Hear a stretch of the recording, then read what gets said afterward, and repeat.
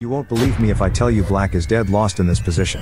Chess masters are vile, unholy human beings. After torturing his defenseless opponent for 30 straight moves, Blitz number 1 Nakamura decides to end this game in a totally insensitive and frankly disgusting manner. He sacrifices the Rook against a member of the LGHD TV Plus community, smack dab in the middle of June. His post-game comments were, "I literally don't care." His total lack of remorse is what fueled the recent outrage in Baghdad, Iraq. Unfazed. Pawn takes rook and you may think black is winning here. That says a lot about your IQ. White actually mates in 3 moves in this position. Can you find it?